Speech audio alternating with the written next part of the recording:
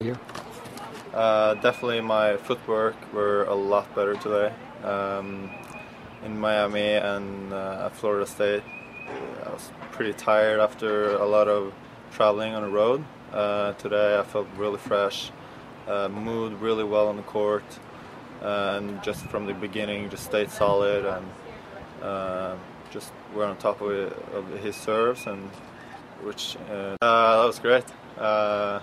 Esben is so calm and nice and makes me calm, and I feel comfortable with him on the court. Of course, he knows me well, so yeah. And It's a good playing going, and beat Clemson on Sunday. They're a really good team, so we have to work really hard.